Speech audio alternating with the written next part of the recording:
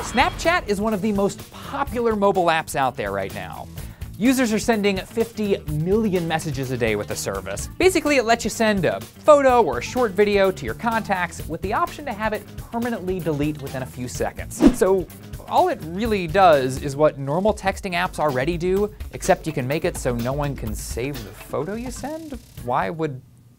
Oh, I get it. In the company's ad, they show someone sending an embarrassing picture. But you've got to imagine the service is being used to send lots of dirty pictures. A lot of the press around Snapchat centers on just that. And it's understandable. People see the service as a safe way to send scandalous images. It's so popular, Facebook released its own Poke app. It does the same thing, photos and videos that self-destruct within a short amount of time. But it's a false sense of security. Never do anything digitally you don't want sticking around forever.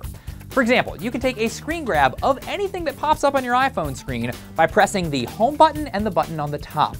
Snapchat notifies the sender that you did that, but at that point, the damage is done. Tech-savvy users have even found a way to browse through the files on the phone to find the file directory where the videos live. You can copy those onto your computer using apps like iFunbox, and the sender is never notified. And of course, there's nothing to stop someone from taking a picture of what they see on their phone screen with another camera.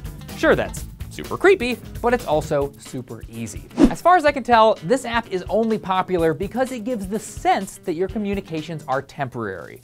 But remember, online, nothing really is. Sure, it's fun, it's free, but don't use this little ghost to send anything you don't want to come back to haunt you later.